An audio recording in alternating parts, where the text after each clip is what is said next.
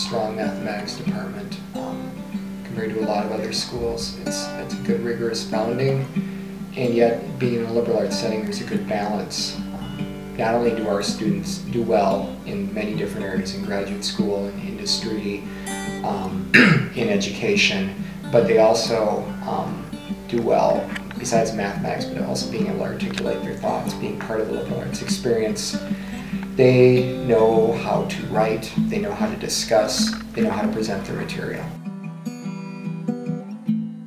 At both schools, both Johnny's and Benny's, we have quite a few that go off to grad school, and they go into grad school not just in mathematics, they go into statistics, they go into just different variations of math related. We've had students go into biostatistics, we've had students go into engineering programs, we've had students go into law school. You know, it just runs the gamut for that route.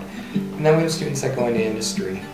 Mathematics is a nice major where you can kind of pick your course of what path you want to take. And so with that, we've had some students pursue becoming an actuary. We've had some work more directly in industrial-related math.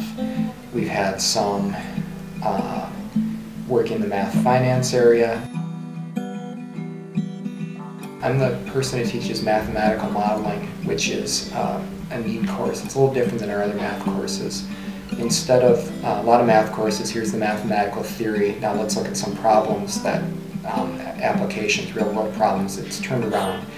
In mathematical modeling, we say, here's a real-world problem, now how do we figure out how to solve this mathematically? And we start kind of going the opposite way and say, well, what tools do we need to solve this problem?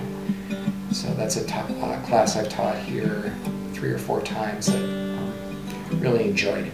It became a regular offering initially. It was just a topics course, and now it's become a regular part of the curriculum.